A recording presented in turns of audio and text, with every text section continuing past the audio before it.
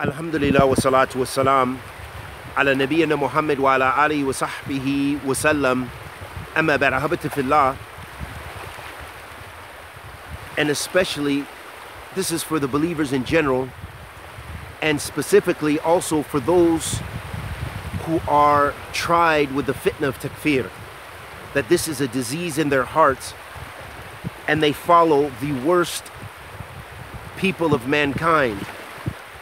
As the Prophet ﷺ mentioned about the Khawarij, and he said, Khawarij kilab an-nar, the dogs of the hellfire, that we want to take out time to reflect and understand that if you busy yourself with cursing people, speaking about leaders, going against the sunnah of the Messenger of Allah ﷺ, cursing and making takfir of the ulama, calling and accusing the ulama of being hypocrites and scholars for dollars, attacking Ahl al-ilm wa fiqh fi deen, attacking the people who adhere to the sunnah of the Messenger of Allah ﷺ and propagate the sunnah of the Messenger of Allah alayhi afdal salatu wassalam. As our Shaykh Imam Muqbil bin Hadi al-Wadi'i said about the da'wah of Ahl Sunnah versus the da'wah to bid'ah, Ahl Bid'ah.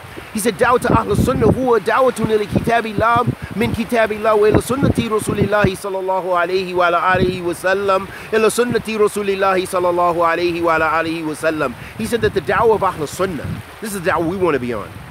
The da'wah of Ahl Sunnah, this is the da'wah from the book of Allah, meaning the Quran, to the Quran. From the sunnah of the Messenger of Allah sallallahu alayhi wa sallam to the sunnah of the Messenger of Allah sallallahu alayhi wa sallam. It isn't the da'wah of takfir. It isn't the da'wah of tabdi'.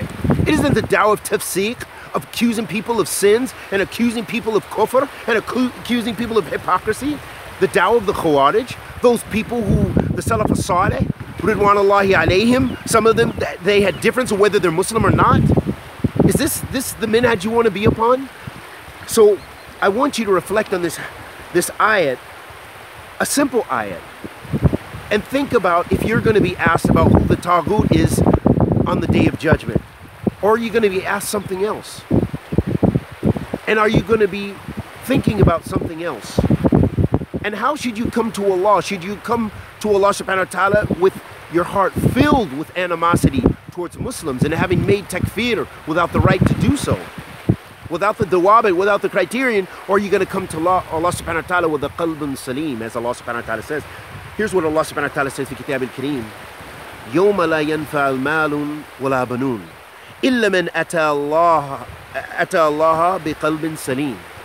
Allah subhanahu tabaraka wa ta'ala says in Kitab al-Kareem, the day that the wealth won't benefit them, nor their children, except the one who comes to Allah with a clean heart, a qalbun salim.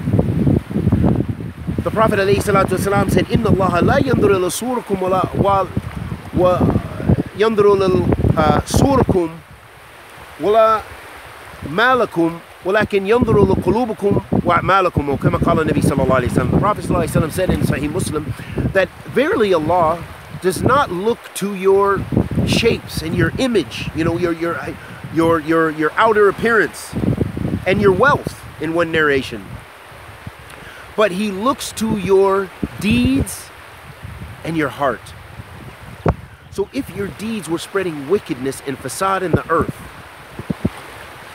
then ask yourself, do you fit the criterion of having a qalbun salim, a healthy heart?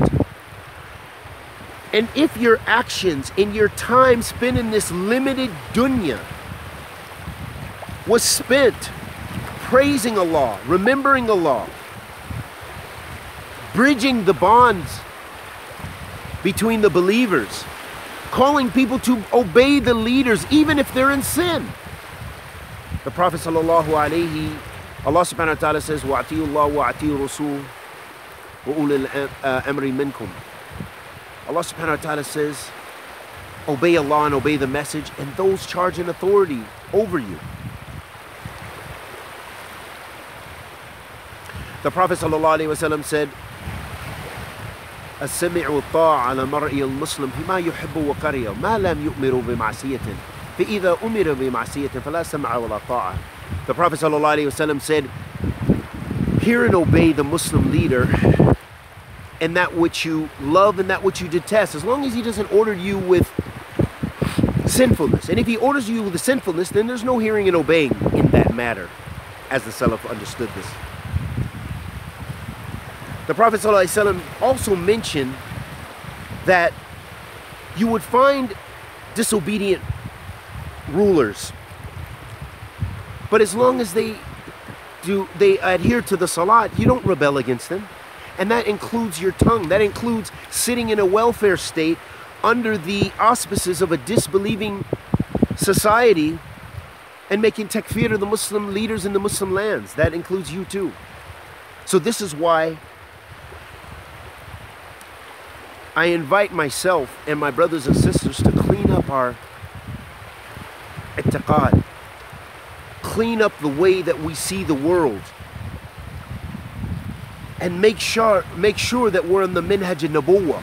It's not a religion and not a minhaj based on rebellion, takfir,